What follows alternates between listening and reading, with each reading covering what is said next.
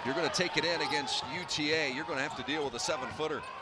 Wilson misses the 3 this time, and now Foster pushes quickly to Kyrie Thomas. The lob for Creighton.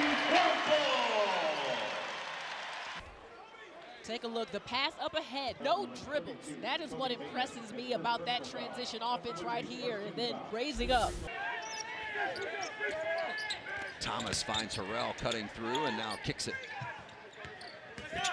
Alexander, Ballack, and quickly to Thomas. Nice ball movement from Creighton. Harrell with the offensive rebound.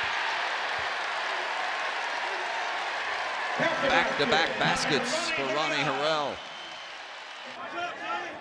So Suarez and Ballack along with Foster, Alexander, and Harrell for the Blue Jays. Inside to Suarez, and they'll kick it around to Foster. 3-pointer. Foster, double figures. He's got 10. Started his career at Virginia Tech, a graduate transfer. Inside to Foster for another deuce. 10-point lead. Under 5 minutes to play here in the first half as Crumple, a lot of contact, no whistle. And Hervey keeps it alive and will finish the high percentage shot. And now a technical foul is going to be called on Hervey.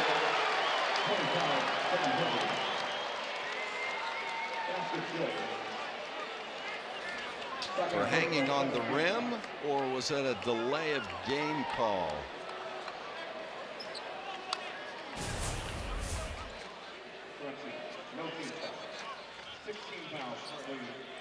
That is going to be the technical foul called on Hervey for hanging on the rim. Boy, I don't know. Yeah, I didn't like that call. I felt like his momentum was taking him forward, and he was just trying to get his legs back under him.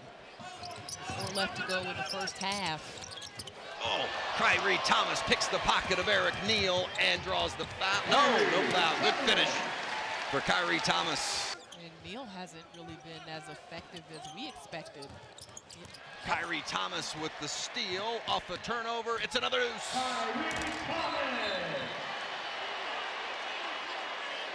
And now they're going to come back and make that call again, just as they did on Hervey for hanging on the rim. And they're going to do the same on Kyrie Thomas. Let you make the call.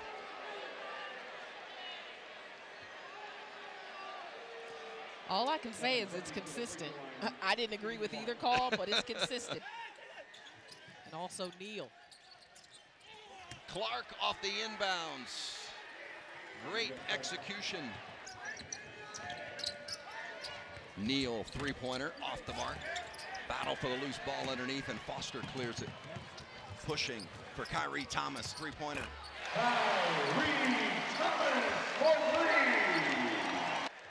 And the Creighton Blue Jays have won at home for the 7th time this season. Greg McDermott's club got all it wanted from Scott Cross's Mavericks of UTA.